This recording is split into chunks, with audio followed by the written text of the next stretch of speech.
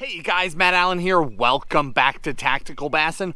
We are finally back on our home water. We're on Clearlake today and we're going topwater fishing. I haven't been on the water here in months, literally months. And I'm bringing you guys along as we go figure it out. The plan is to throw a buzzbait, a toad, and a frog in search of that topwater bite. Let's go fishing.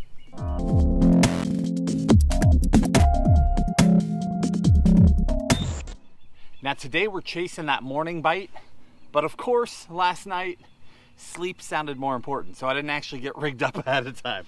So I've got to take a minute. These are the four baits we're going to start with. The bullywah, frog, a toad, and then two different buzz baits. A standard buzz with a quad four blade and a skirtless buzz. That's the plan. Let me get rigged up. We'll get to our first spot.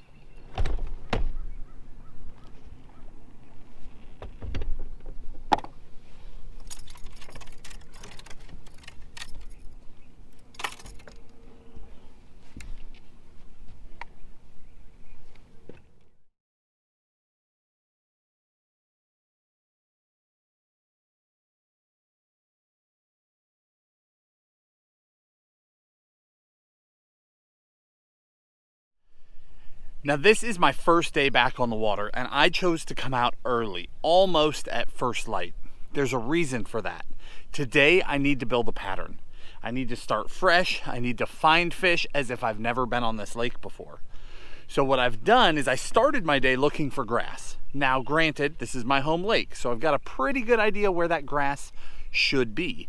But by going out really early, that is when you get to see what's really going on the water before the sun comes up. It's just coming up now.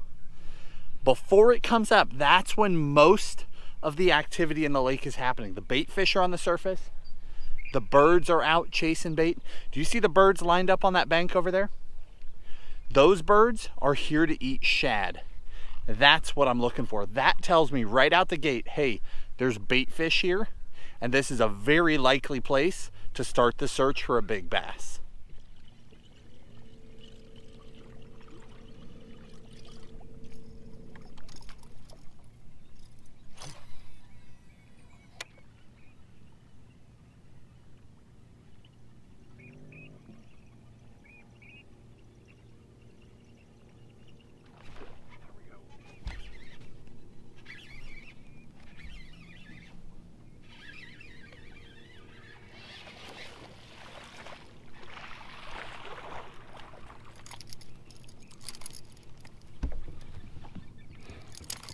First fish back on the home lake. Awesome. Thanks, buddy. He looked big when he ate it. That big largemouth mouth came up out of the water. I've been looking at smallmouth for a month. He ate that skirtless buzz. We're just out here in the scattered grass, covering water, and now we're starting to catch fish.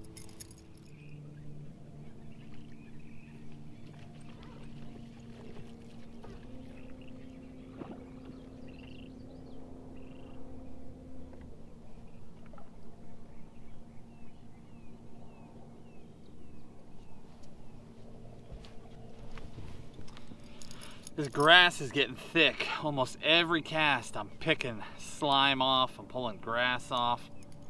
That's why I brought the 4 different baits. So essentially the buzz bait, the faster moving bait, that's how I'm going to locate fish. I can cover water quickly out on these flats. We both know that I don't have a clue where the fish are right now. I just haven't been here. So from history, I have an idea of areas, but that doesn't mean that it's happening in a given spot on a given day. So I have to cover water quickly.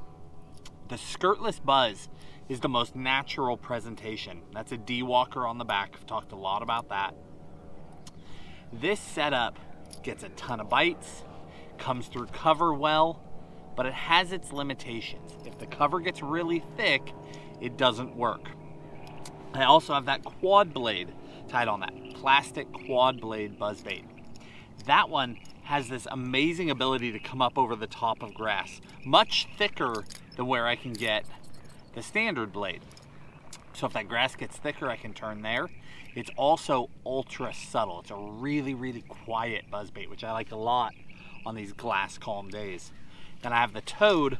The toad's job is when it gets even thicker. When you're tired of picking grass like right now, I switch to a toad to stay right up on top of everything and just plow through it.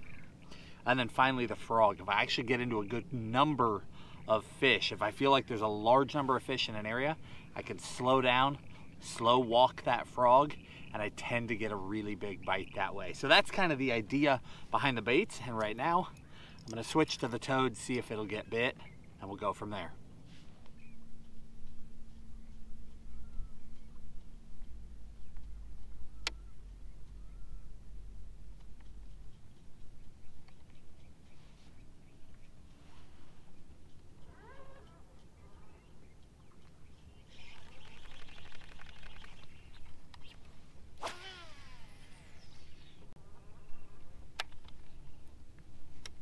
One just blew up back here.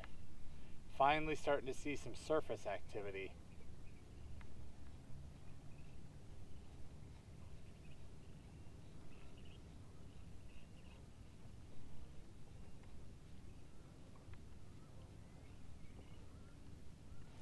So the plan this morning was to get up early, see the activity, and hopefully find a shallow bite.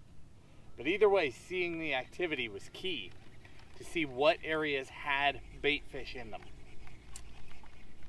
When you've got that low light in the morning, you've got a really good shot at catching bass up really shallow. Fish that'll either lock down in the shade midday and they only feed in the morning, or fish that literally leave. They pull back out to deeper water once that sun starts getting up. So first thing in the morning, they're up there feeding. I hoped we would get on that today, and we really didn't. The fish that we've caught so far are in outside grass. Outside grass is actually not something I like to do in the morning. So we're here early. What we really need to happen is to let a couple hours pass, let this sun get a little bit higher, because when it gets higher, those outside fish, they also want shade, they also want cover, and they will pull into the grass for the shade. And that's when they become really predictable. So these offshore fish are actually typically midday fish. Those dirt shallow, up along the bank, up in cover fish, that's more of a morning thing, chasing bait. Today the morning thing didn't really happen, but we did see the birds, see them working bait. I saw bait fish, so I saw the right areas that definitely have fish, and I think midday today we're going to get them.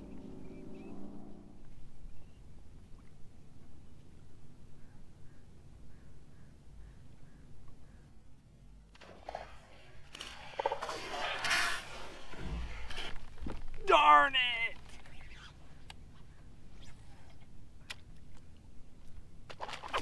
There we go.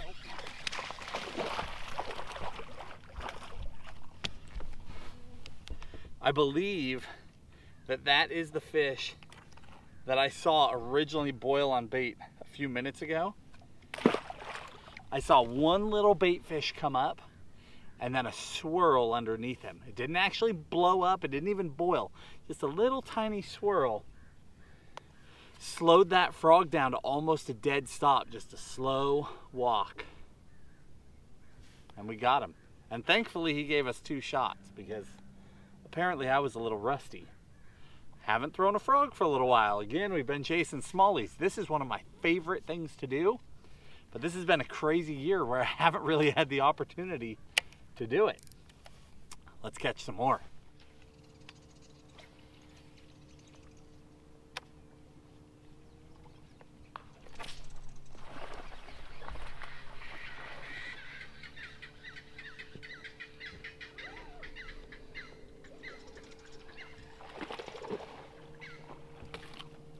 Nice fish. I knew we'd get one up in shallow cover eventually. Right up on the bank, in the tulies. Just walking through a cut. Awesome. Man, it's fun to be catching largemouth again. I knew when I was coming back out here that there was no question the first way I was going to catch them was topwater. No matter how long it took me to force feed them. This is one of my favorite bites, so that was what I wanted to come out here and do, and I just love when you start building a pattern and it starts coming together, it starts working, and you're able to produce bites on a place that you've either never been or haven't been in months. Come out, put it together, start by looking for grass, start by looking for bait, and just build.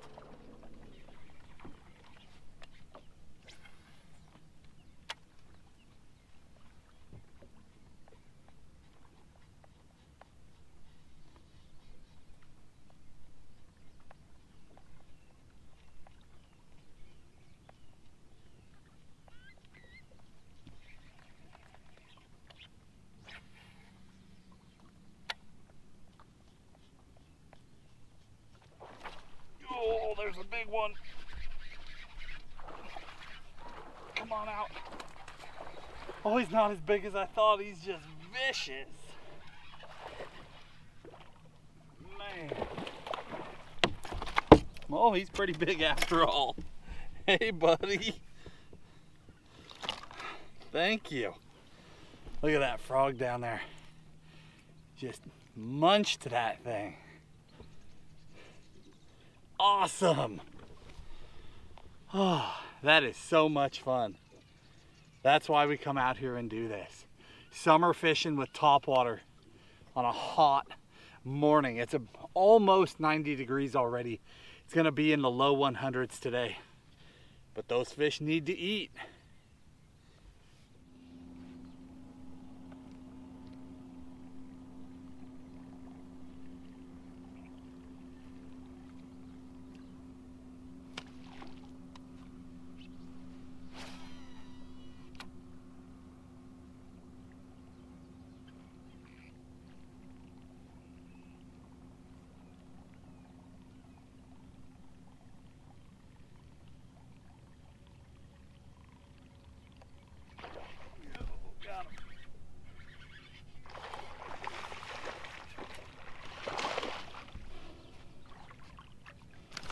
Thanks, buddy.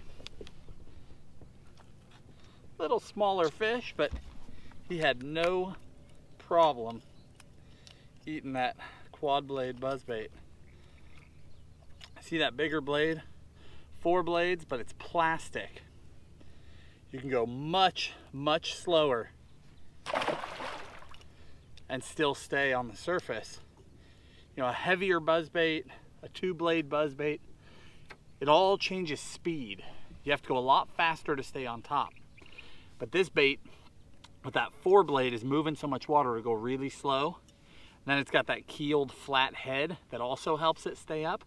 You can go really, really slow. And it just plain gets them. You notice I'm not throwing any trailer hooks today at all. I was a little nervous with this bait because I hadn't put a trailer on it yet, an actual bait on the back. Wasn't sure they'd get the hook right or not. But the benefit of no trailer hook is that you're so much more weedless. You can get in and out of so much more cover without a second hook flopping around. And over on like the skirtless buzz,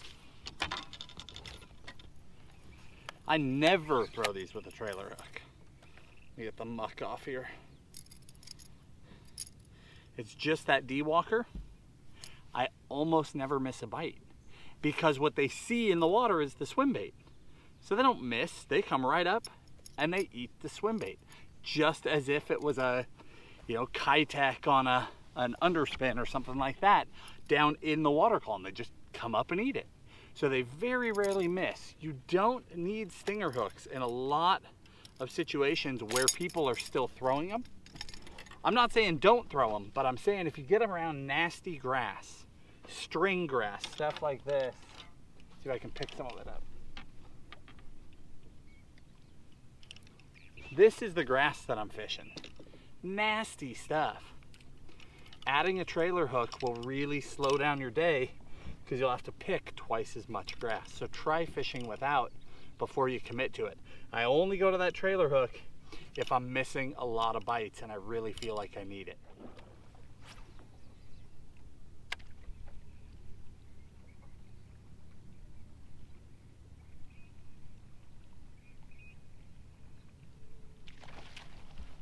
Darn it!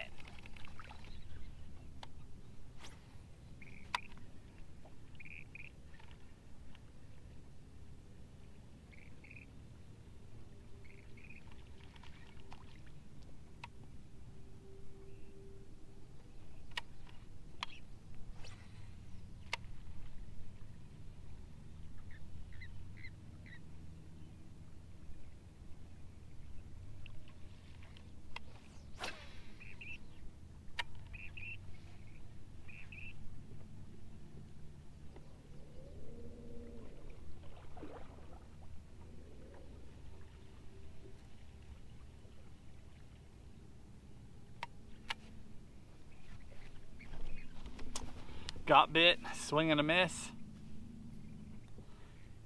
He only ate the foot. It's actually my second short strike on the dark color. This is hematoma. I saw the bait fish this morning. They were really small. I thought that darker profile early in the day would help me appear smaller, essentially. Not such a big profile in the water, harder for them to find because the water's pretty dingy. But 2 short strikes later, I'm gonna switch over to that bright, bold white. See if I can get it going with that.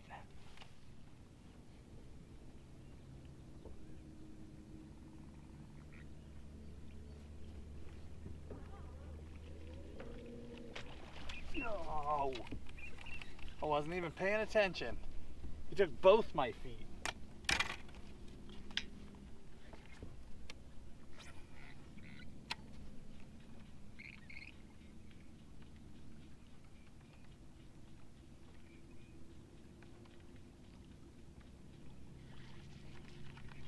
Darn it. All right, guys, it's late morning. We're gonna wrap it up here. That was a pretty good first day back out on the water. We got a limit of fish, we got a really nice kicker fish, and we caught them the way we wanted to catch them. I literally only brought 4 baits today. The lockers are empty, completely empty. So I just grabbed the gear I wanted to throw, got bit on all of it, landed fish on 3 of the 4 baits. All the gear, I'll link it down in the video description. The baits, the colors, the rods, the reels. Hopefully you understand why I chose those baits. I'm fishing that stringy grass, fishing offshore, or fishing right up tight to cover. So I needed to be weedless. And then those different baits gave me options on that pattern. And it was a lot of fun. It works. We got to come out here, build a pattern, drop in with months and months since I've been out here, and still piece it together and catch them on top. Hopefully you enjoyed it as much as I did. If you did, hit the like button, subscribe to the channel, and we'll talk to you soon.